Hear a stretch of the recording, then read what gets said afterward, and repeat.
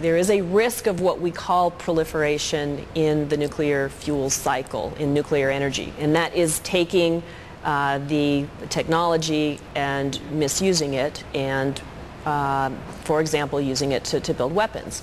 And if you go back historically, the separations processes, the processes that were developed to break the fuel down into its components, were done in order to separate plutonium for weapons. That was a focus.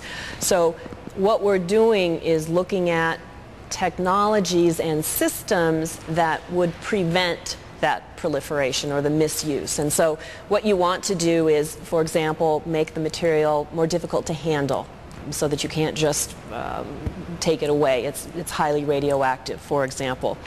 We're also looking at systems where if somebody were to divert the material from the normal set of equipment, the normal patterns, it would be immediately detectable, so there's no time to remove that material.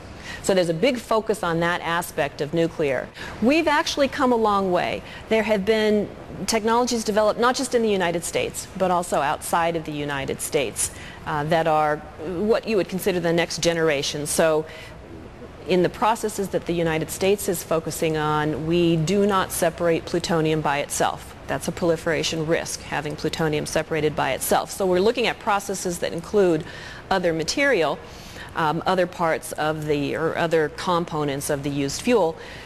But one of the things we're being asked to do is take a step back and say, okay, if there's not an urgency to doing this, if we can wait 20, 30, 40, 50 years, are there processes out there that can be developed that could do a lot better, that could really give us benefits way beyond what we currently envision with processes under development?